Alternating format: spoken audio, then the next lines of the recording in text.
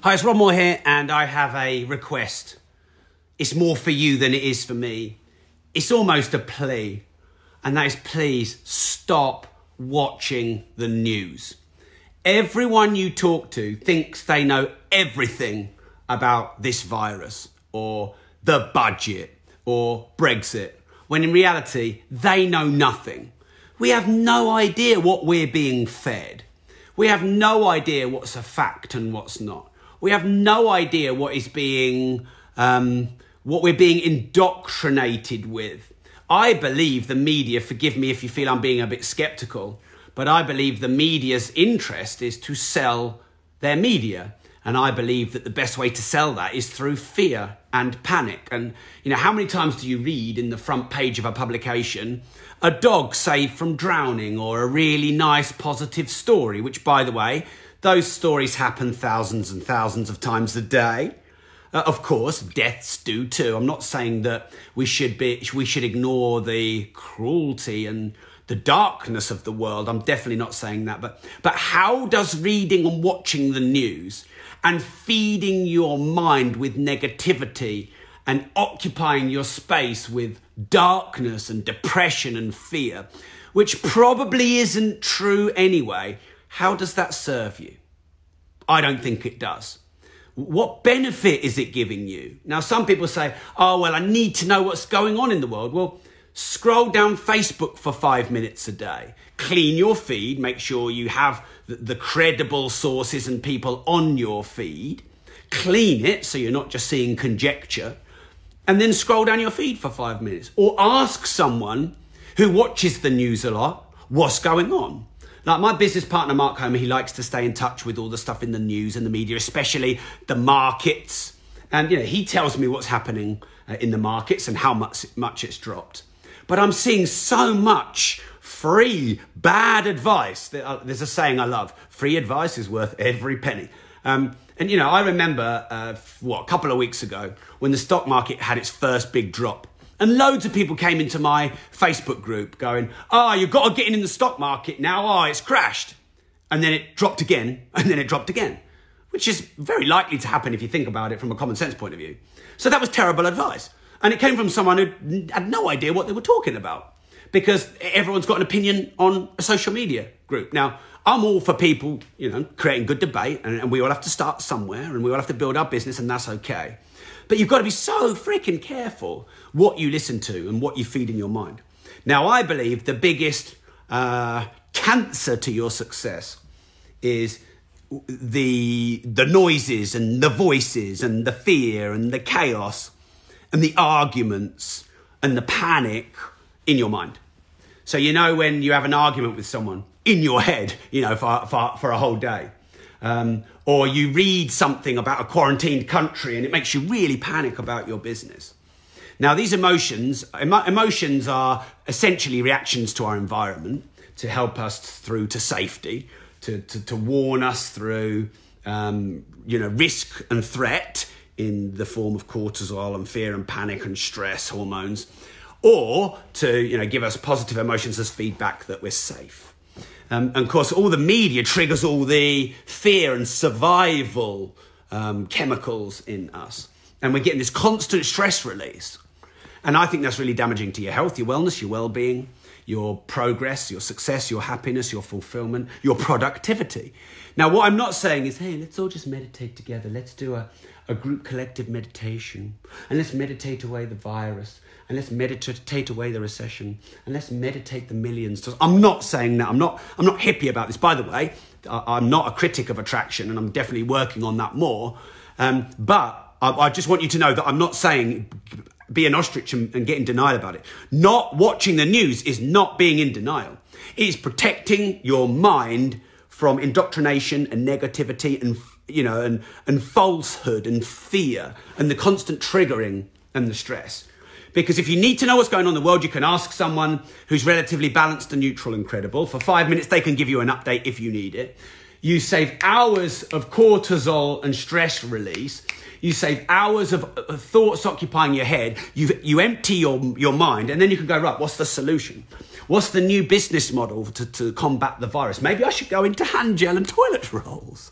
You know, what am I, how can I pivot quickly? How can I create a plan? How can I not just survive, but thrive in a changing, challenging world?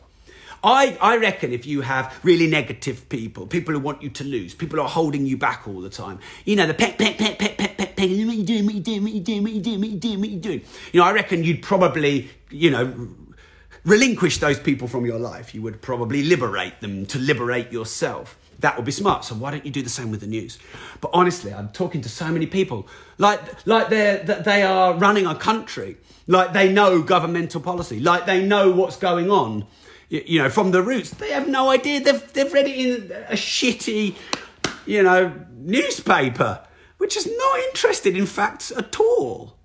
And I think you should replace that with solutions, strategies, talking to mentors, talking to, you know, people who are succeeding in this time, reading brilliant books, listening to great audiobooks, listening to podcasts, you know, planning your succession and your crisis management plan, and what you can do and staying healthy and positive, not happy clappy, but, you know, glass half full and productive and proactive. By the way, when you empty your mind, ideas come to you. When your mind is full of arguments and debates and criticism and defense and media hype and fear, it's full. And when it's full, you can't have new ideas that come to you. So emptying your mind, I believe one of the biggest stressors is, you know, this cortisol release from our reaction to our environment, which is overly one-sided in the favour of the negative. And in reality, nothing is all one-sided. So this, if this virus kicks in, then some businesses are going to thrive and some are going to survive and some are going to fail. If there's a recession, you buy cheaper properties. You can get into the stock market much cheaper. But of course, some businesses are going to, and entrepreneurs are going to lose their shirt. If the playing field is leveled, like, you know, if a field of crops is leveled off, then the soil is, you know, liberated and refertile for new growth. So are you able to see the upsides in this situation? Because if you can't see any of the upsides, then you're imbalanced in the negative, and it's probably through indoctrination, through fear and panic and media and people. So you've got to block it off. What benefit does it do for you watching the news? What do you get out of it? Well, you don't get accuracy. So what is it the benefit that you get? And if you can find out what the benefit is, then you can replace it. So if you like being educated, educate yourself on something more accurate or more positive or more, you know, entrepreneurial or productive. If it's habit, change the habit. Replace it with something else. I used to be addicted somewhat to energy pre-workout drinks. So I replaced that with green tea. And that used to make me feel edgy, so I replaced that with coffee. So if it's just an addiction or a routine, replace it with something else. Put a podcast on, an audiobook on, or an educational YouTube video on. I can't see the benefit at all. And, you know, there are sources which are more factual, so go to those sources. If you feel that current affairs is important to you in your business, by the way, if you're in business, then knowing what's going on in the business world and the tax changes and the budget changes, that's important. But that's facts. You know, when there's a budget and there's actual changes, i.e. the base rate goes down or entrepreneurs' relief goes down, that's a fact. And you can find that out. And that's not sort of the media indoctrination. So you can filter through and find the facts. You've got to get to the facts. Not saying don't know what's going on in your industry. Cool. So, sorry about the rant. I thought it was really important. And for me, the biggest liberator of time is mind space. The biggest consumption of time is mind space. The biggest cause of stress is mind space. And the biggest liberator of freedom and happiness is mind space. So it's what your mind is full with. Is your mind full with gratitude and positivity and solutions and connections and energy and growth? Or is your mind full of negativity, destruction, chaos and fear? Danny's just hit me up with 500 stars. I want to say thank you, Danny, for your 500 stars. If you hit me up with 500 stars, you can get a shout out to your business, your brand, your podcast, you know, whatever it is that you promote or you do, your Facebook group. So just letting you know that. And Danny, thank you for your 500 stars. So for me, that's that. Business is not changing for me. I've got a crisis management plan in place. I've got a pivot plan in place. But other than that, I'm carrying on doing what I'm doing until things dramatically change, until they actually change. Not someone says that it's going to happen when it hasn't happened. Everyone seems to be able to be a predictor of the future, except no one can predict the future. So we've got a social media summit, for example, 29th and 30th of May. We've got 5 of the best social media speakers I think that there are in the world right now. 1 on all the premium features on social media, which means you can earn directly from social media. 1 on TikTok and all the new strategies. 1 who's got 1 billion views on YouTube and 1 million subscribers. 1 who's probably one of the biggest social media influencers right now. Nearly all of his videos go viral. He's an internet sensation and he's hilarious. So if you're interested in getting yourself more information about that event, tickets aren't on sale yet, so this is not an offer. I'm just telling you. The link is bit.ly/notification SMS. Let me give you that now. bit.ly. Could someone type that in for me just to help me out, because it takes me ages while I'm on the live. And I often type it wrong. bit.ly/notification SMS. And you can get more information. You can see those amazing speakers. You can see some of the new up-to-date content.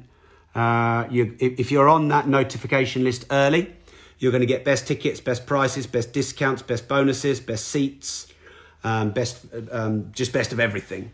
So get on that notification list right now. I need to give another couple of shout thank yous. So again, if you want to shout me out and get a shout out for your business, your brand, your podcast, your website, whatever it is that you do. Andy Lampard, thank you, Andy, 500 stars.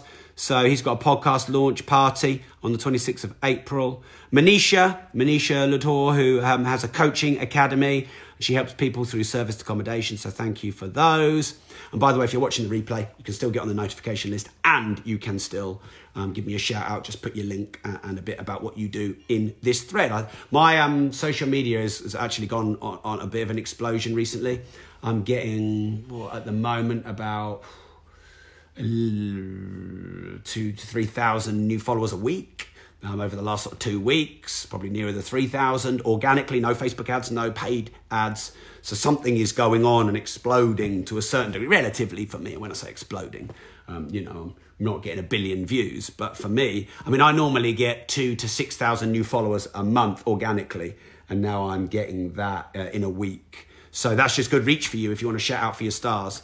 Just hit me up with 500 stars, you get massive reach on my profiles. It's just something I'm doing as a trial to see if we can have a little win-win. So thanks for tuning in. And remember, if you don't risk anything, you risk everything. Oh, by the way, please share this video. How many people are killing their lives and ruining their lives watching the news? How many people are indoctrinating themselves with pain and panic and fear? How many people are lost and stressed? We need to change what the media is doing to us, by the way. You've got to say that the media were a big part of the suicide of Caroline Flack.